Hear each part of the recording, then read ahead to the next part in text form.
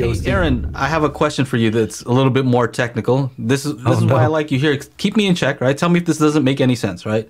So, Croson was saying that about, Yamaha, the DSP effects that are like notorious for being pretty bad. Okay. Right? So those are set amount of reverb that they add to everything on there. What I'm saying that I think, this is just a hypothesis, I think what Auro is doing is it's basing the reverb on the actual recording itself. Dry signal versus the wet signal. So my example would be an impulse response. So you know about convolution, right? So an impulse response is a mono signal. Not stereo, right? Just a right clap.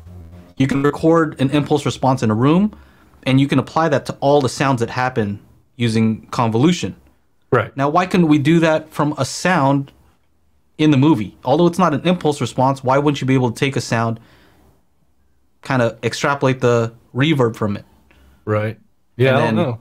I mean, so that's what I think that Auro is doing. That's my hypothesis. Yeah. Just my guess. Yeah, I have no idea how that stuff works. I know, like some of the Logic 7 and stuff. It was explained to me. I'm not going to try to explain how it was explained to me because I don't really remember, to be honest. But I remember that essentially, it has to do with phase angles. Like, so the signal coming in, the processor can read the phase angle, and then it also knows where to send stuff to based on that, as opposed to like a mono signal.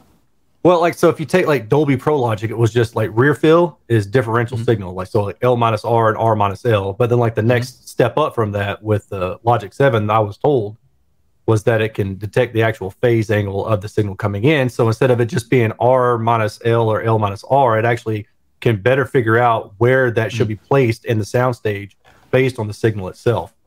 So I don't think it's like a kind of like what you were talking about, like an enhancement DSP feature where it's a you push this button, it's going to do it to everything. Like the voice of Chana. The point I'm trying to make though is if it's a mono signal, there's nothing to look at. I mean, there's a single mono signal, right? Would you be able to extrapolate from that certain things? I think you can. Yeah, I don't see why not, but I don't know if that's how they work. So I have no idea, man. I don't even begin to try to understand what they're doing. But I know somebody you could ask. Right.